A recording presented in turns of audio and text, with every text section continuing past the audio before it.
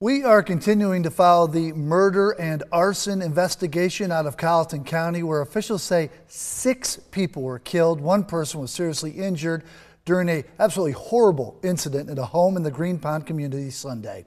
News 2's Kevon Dupree's in Colleton County has the latest from the family of the victims, as well as new information on the suspect.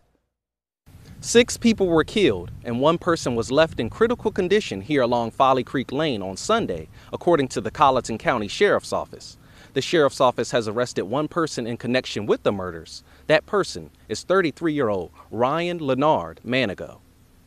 We just want him to look somebody in their face, look me in my face, and tell me why. Members of the Magwood family still searching for answers after they lost 6 family members last Sunday morning.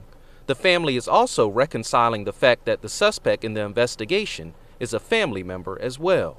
It's rough. We still dealing with it.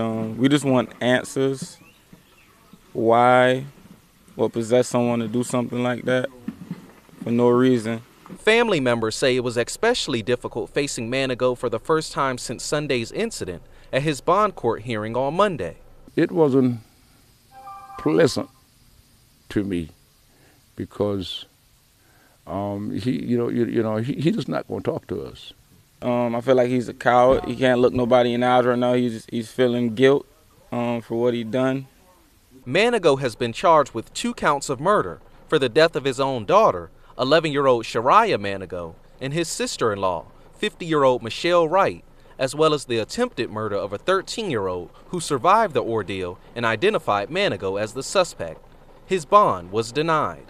Colleton County court records show Manigo has had several charges placed against him since 2008, but not all of those charges have been upheld. Those charges include kidnapping, criminal sexual misconduct, and an armed robbery case in 2010 where he pled guilty and served 2.5 years behind bars. I spoke with the solicitor's office and they tell me no additional charges have been placed against Manigo at this time, but they say that could change as the investigation is still ongoing. Reporting in Colleton County, I'm Kevon Dupree. Count on 2.